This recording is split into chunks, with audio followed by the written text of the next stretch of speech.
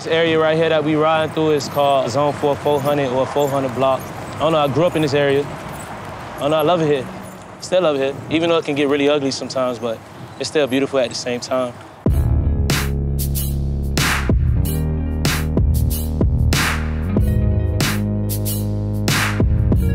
That shit's a zoo. It's a zoo, dog. Staying in Carrot City is a zoo, bro. You don't know what the hell you're gonna get into. Shit, I went to McDonald's and I seen a nigga get shot. It's just crazy shit. Man, I can just think of one sound, that lum, lum, lum, lum, lum. You know what I'm saying? Like, I describe it out here, man. They call Carrot City the zoo because some crazy individuals come out of there. Musically talented, athletics. Carrot City has an energy that, I don't know, that you can't really describe, really. But it's such a big place and so many boroughs in it. It's like my hood and his hood, they don't like each other. Zone 3 niggas do not get along with Zone 4 niggas. And I'm just like, nigga, we all in Carrot City. What the is going on? Any type of outlet, but for me, specifically for music, it was able to get me out of the environment or out of the mentality in which like people are bred to be and become coming from like an area like this, you know? So thank God for music.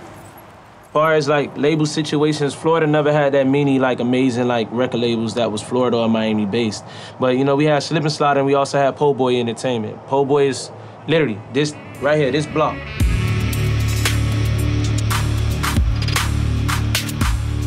Me and Po' Boy, we started in '99, pretty much. Some of us were still in high school. No faking, no nothing, man. Just Carrot City, man. This nigga 12 Lane used to be around Flo Rida, Rick Ross, Briscoe, all of them Triple C's was coming out. Like, South Florida music was gooned out as The first rapper to ever come out of Carrot City, like to really come out and do it, was Ross. Ross, Flo Rida, Gunplay, all that shit was around that time, you feel me? You got like Flo Rida, which grew up probably like a couple blocks up, a couple blocks to the right, avenues to the right. Who would have thought I would have known somebody at the Macy's parade line, you know what I'm saying? But that crap been going on 100 and something years, man. For our music goals, we took the music game to a whole nother level. But they don't realize Flo is a gifted talent, you know what I'm saying? That he's been that way since middle school. And I remember we go in the studio 20 hours a day, every day.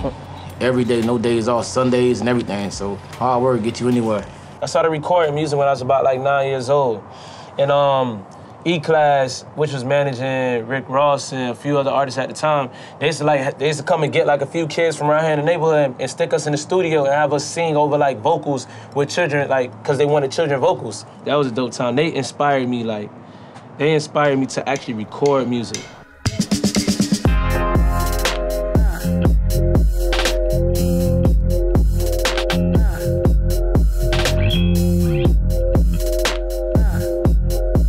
You gotta always have your old school don't or vert. If you're from Miami and you Miami full time, you got to. From Carrot City, you gotta have you a nice vert. That's like a trophy. That's like an accomplishment for a young black male, and from where I'm from at least, you know. I remember freestyling at Bel Air Academy. That's also in Carrot City. Bel Air Academy is the only reason why the new youth of Florida rap. Period. They're the only reason why it's in its existence of what it is today and how it's being looked at now on a massive level. Bel Air Academy was special. Every rapper would go there, everybody would be freestyling. It would be a whole bunch of people from Liberty City, all the way from Broward, all the way from, it was just like a South Florida thing. When Spaceghostpurrp came out, that shit changed everything, cause it allowed like the weirdos to come out. You know what I'm saying? Me, Denzel Curry, Pouya, that's where all of us met up. We are the ones that, of this new age, 2000 generations, that stayed in Florida, made it happen in Florida, and came out of Florida. 12 Lin is one of the hardest rappers you will ever hear in your life. And he was just like, that, I'm finna do some different shit, because everybody's rapping. You know what's crazy? Like, 12 Lin always was different. Like, even when I used to give him tracks and stuff like that when he was young, I used to give him hip-hop track, he always like, nah, I want something different, I want something more open. I'm like, okay. It always was a melody with him. And if you listen to 12 Lin's music, like, you could hear the stories. Stories are mainly about love and stuff, but sometimes some of his stories be about loss as well. You get me? Like, 12 Lin cuts deep with his music.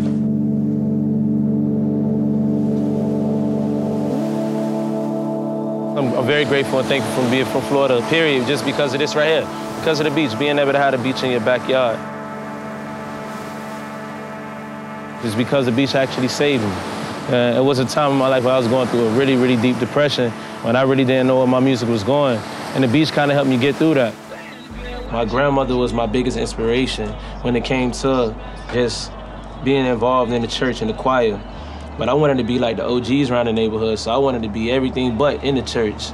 But my grandmother wasn't having that. She made sure I was in church every Sunday. When I got older, I realized like how important, I guess, it was. When I knew that I wanted to do music, I knew I had to do something different. And I went back to those roots of what my grandmother instilled, which was just sing from what you feel, like what you feel inside for God. Like, you know, she was a very religious woman. So I just took all of that and singing from the soul. I mean, shit, if you from Kansas City, I want to hear you make some noise, because I think I got a lot of my homies in here. Yeah, if you from South Florida, just make some noise for yourself. Tell my body, hey, oh! She said I twisted shade. Let me see your hands like this. Follow me. Let me see your rhythm out. Let's go. Yeah, yeah. Oh! Miami, y'all ready for this evening? Let's go. We're gonna play a few records for you guys. Hey. Welcome to Redbull Sound Select. Hey.